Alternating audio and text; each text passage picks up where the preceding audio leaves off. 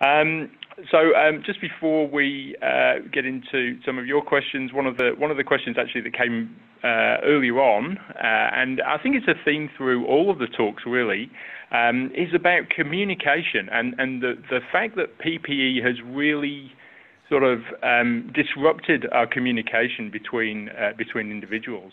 Maybe if I can start off with Sue. Sue, have you found any ways to improve our communication techniques during the pandemic with all the PPE on?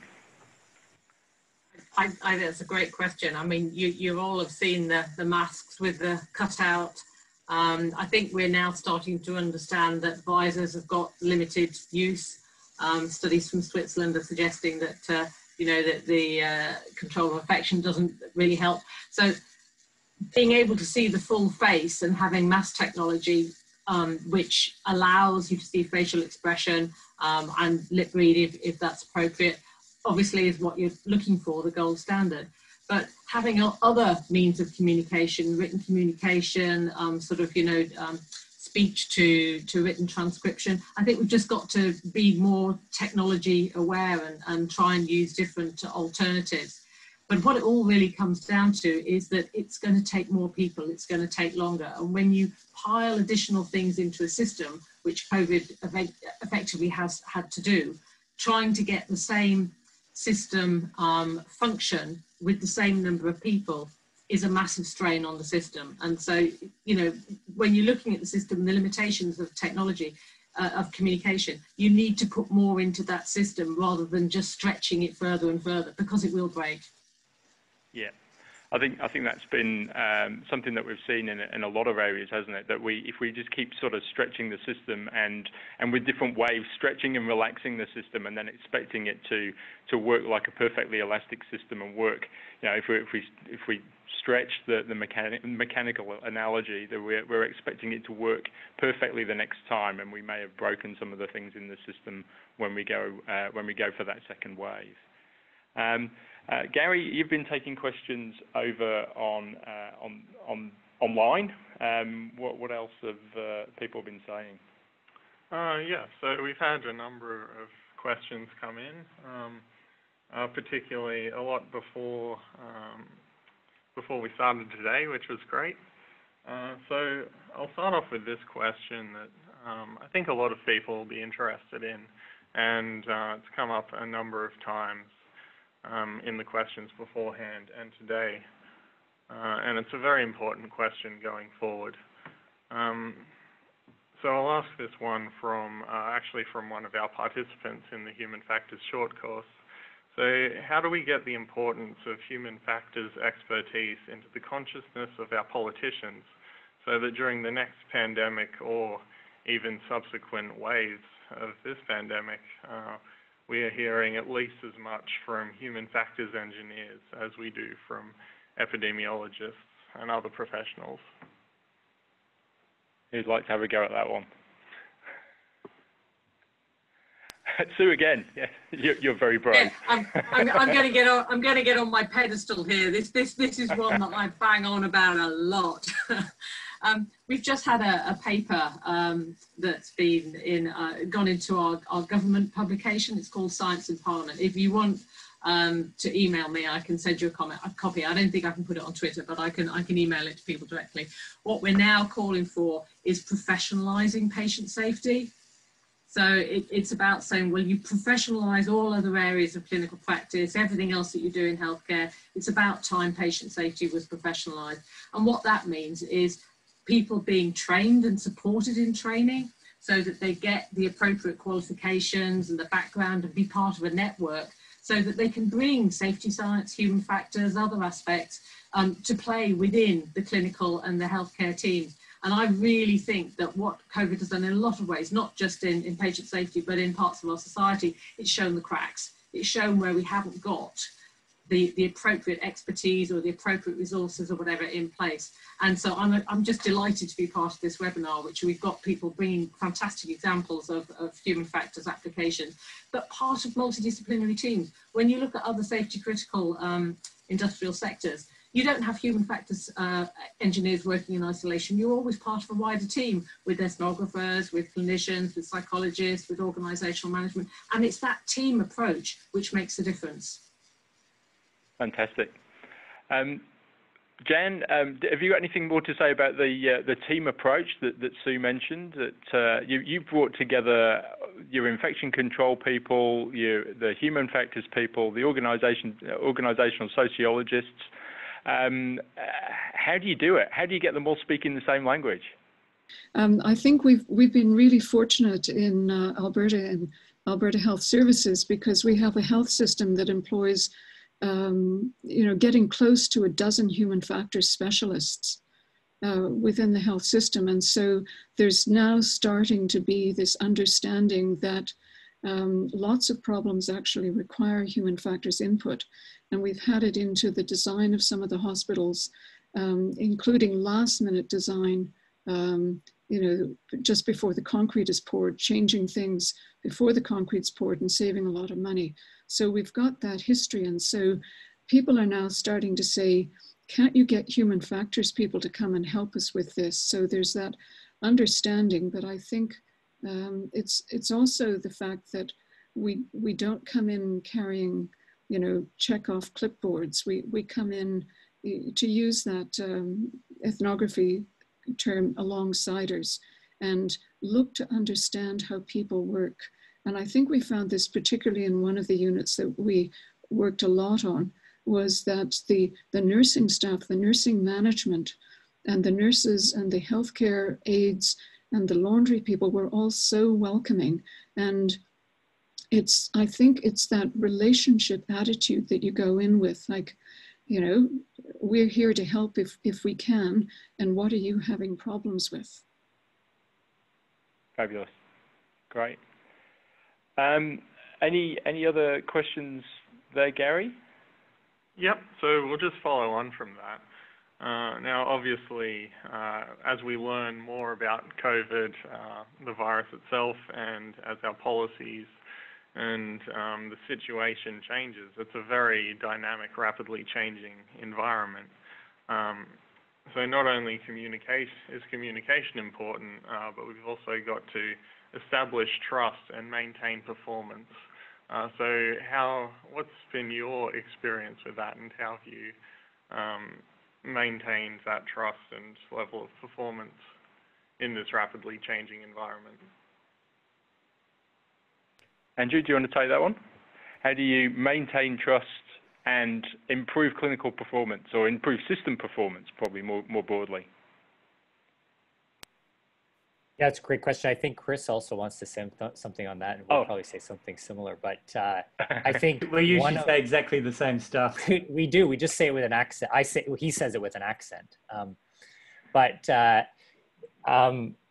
of the things that we've found is if you can get a system designed so that it functions easily, meaning you work in a trauma bay. I'll give an example. I work in a trauma bay. If you can't find anything for what you need, then not only do you have the challenges of the care for the patient, but you also have the challenges that come up with when you can't find something. And we all know when we forget our car keys, when we are trying to, try and get out the door on time and we can't find them, how stressful that is, even though when they're right in front of us. And so if we add that added layer of stress, then we're simply not going to be able to achieve the performance we want. So then what happens in healthcare frequently is that we then spend time trying to focus on how to communicate better, when if we simply designed the space better so that people could work, then they could actually focus on the clinical care. They wouldn't need to communicate so much. They wouldn't need to ask, I don't know where, equipment X, Y, and Z is. We in fact could then focus on where the actual what the actual patient requires. So I think that if we're going to achieve performance that we want, then we must very much start with, like we've already talked about, an entire team coming together, deciding on what it is our priorities are, understanding that we are not going to be perfect and understanding where our pitfalls might be, and then design a system to support those imperfections or to mitigate those imperfections, I should say. And then we can focus on performance, and because we have limited time. And so we must focus on, we first focus on the design, and I believe there will be higher yields, greater return on investment, and then we actually won't have to spend as much time with the performance that we often having to do. I guess that old adage that a system will basically, or your results will be based on the system performance rather than necessarily the workarounds that the people have to make it sort of patched together to what we can do. Well, and as I said, the quote from James Clear is that the human behavior or the environment is the invisible hand for human behavior, and so that we must start with a systems approach. And ideally, the ideal environment you don't even notice. It just sort of guides you seamlessly through the environment to do what needs to be done. Yeah, great. Chris, have you got anything to add to that with your accent? Yeah. So I think this issue of trust and how you carry people along during a period of immense, rapid, and momentous change is incredibly important. There's sort of two aspects that I'd like to just mention. One is the concept of how user-centered design and including translational simulation can help that, but then just also communication strategies that are used by leadership groups, say, for instance, in our ICU, that I think have really helped.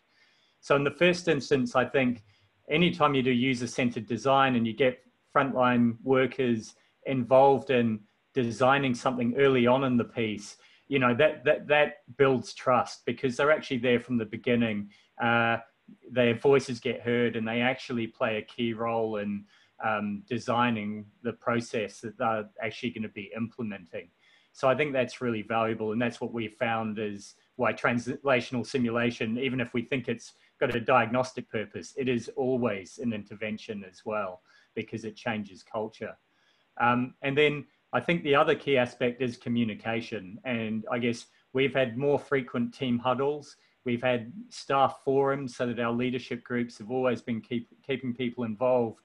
And I've been very impressed with our ICU leadership group, because what they've able to do is just be upfront and tell us what the situation is, what things are happening, taking the time actually just to listen to concerns and acknowledge them. And even if we don't always have the answers, to know that they, our leadership group, are working hard to do the best for all of us. And that really matters. Great. Any other questions, Garry? Anything else that we can... Stu, if I could just make a... Oh, yes, sorry, yes. Fire away, Jane. Just Chris's mention of team huddles made me remember the first time we went on to one of the units and we'd done our walkthroughs and walkarounds and had a look and made notes and had noticed a couple of things that needed changing urgently. And we went to the, what some people would call the head nurse, we call the nurse manager, and had a quiet chat with her. And within 5 minutes, she had assembled a huddle of all the nurses who were free to come to the front desk, all, of course, spaced out appropriately. And we talked about this and talked about what should be done right away to start to make changes. And I think it's that kind of flexibility and willingness to listen to different voices. And again, I think it comes down to relationships partly, because I think once you build the relationships, then that gives you a little more latitude in some of the things that you might otherwise be wanting to hold back on saying. Yes, great point. It is having those difficult conversations sometimes, isn't it? Making sure that you can put those points of view honestly and forthrightly to make the change happen. Garry? Yeah. So moving on, here's a question that came in earlier that I thought would be very interesting for a lot of our viewers. So one of our pediatricians in the audience has asked, So pediatric care is vital and a challenging area at the best of times. But I can imagine that these challenges are heightened during the pandemic. So perhaps Andrew or Jan might be able to answer what challenges have been brought up in pediatric critical care and how do we respond, or how have you responded? Anyone have pediatric COVID experience on the panel? No.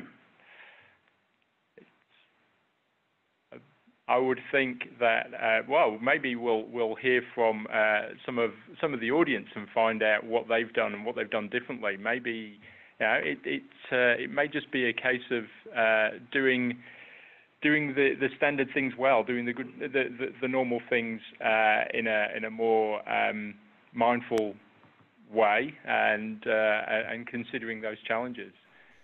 Chris, sorry. Yeah, I might just chime in, because although I mean, we provide a pediatric lung transplant service, but we don't do many pediatric lung transplants, fortunately, and not during the pandemic.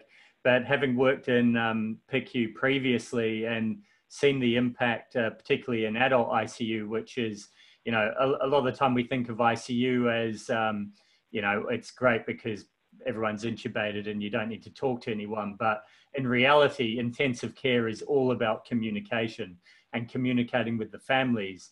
And in pediatrics, that's even more important. So I think that must be an immense challenge in PICU, is just managing the family interactions, particularly when, so in adult ICUs, we literally banned having patient visitors for a period. And I mean, it's just horrendous for patient experience and probably patient outcomes. Yeah.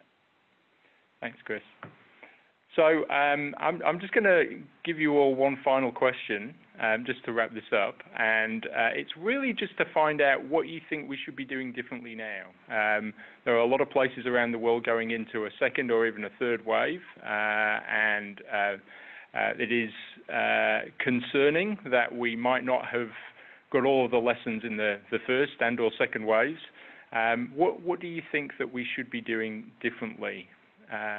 I'll start off with you, Sue. I was hoping you were going to come to me last. Look, in the country I'm in, we are not a shining example at all. It's tricky to know what we should be doing differently. I'm going to stick to my field of expertise, which is design. We are so keen that our procurement processes are sorted out, and that I learned so much about ventilators. I didn't know there were fundamentally 3 different types of ventilators, with theatre ones and ICU ones and transport ones. So my learning curve was great. But you know, if we had more standardisation, more understanding of the detail and stuff. So the task analysis I showed, that needs to be done for everything that we do, so that we actually can understand what we do. But there are things that we could do at a fairly high level now, which would make a difference in the next 2 weeks, in the next 2 months, in the next 6 months. But it's having that state of mind to want to do it. And unfortunately, we're not the shining example in the UK. I'm looking to you and other countries to give better examples than we'll have. So. Thanks, Sue. Well, let's look to another country. Andrew, what do you think we should be doing differently? Yeah, I think we need to have. I think this concept of failing fast and failing often is really critical, so that we do expect that what we start with is not going to be what we finish with. I do think it's really critical that we're able to take a quick first step with an action. But, you know, to Chris described the intubation box, which we did usability testing on, and many have done even more robust testing than we have. That's not an example of a quick first step. That's just an example of a bad idea. That if it would have been a great idea, and then they tested it and then realized that it wasn't that useful. That's where it fell short. So going from idea to implementation is not good. Going from idea to testing, iteratively revising, and then realizing that it's not a good idea, you then have an approach that's that much better. and that it does need to be done quickly, but we really need to understand that quick is key. And then I think that we still take an approach that has long been that, well, let's send the policy through multiple committees and get a sign off. And we don't have time for that, but we don't have time for bad ideas to then be pushed through either. So that we do need some robust testing, so some sense with bringing in human factors folks to watch how we learn and how we function. We can't divorce the idea that that human behavior is often predictable, though not in a way that we want it to be. And so we must watch that, and then we can design solutions that actually make sense for the long term.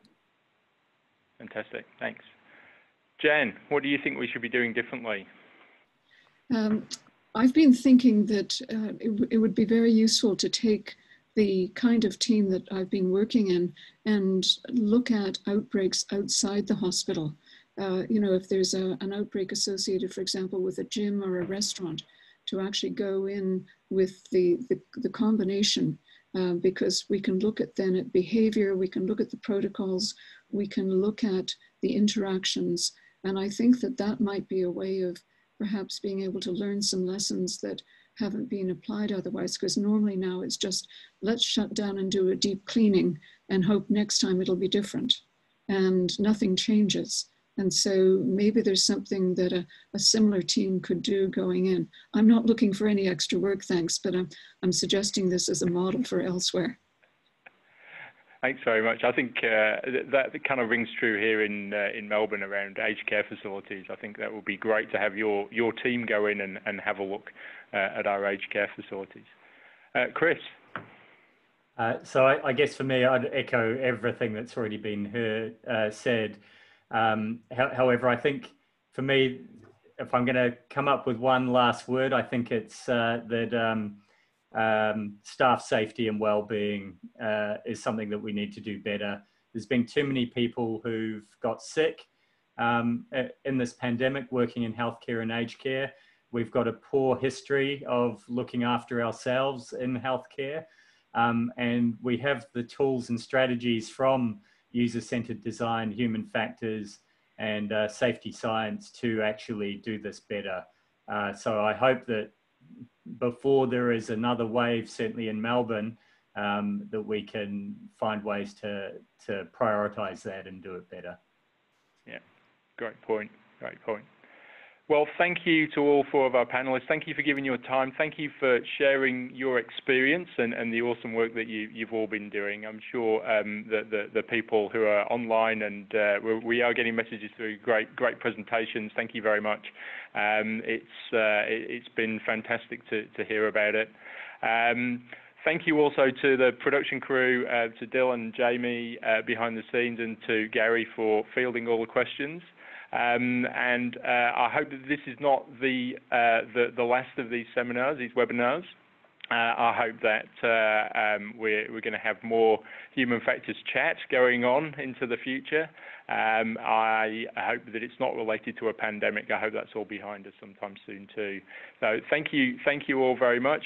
Don't forget that the recording will be available on Monday on the YouTube channel, and feel free to visit our website where there's a whole heap of other interesting stuff.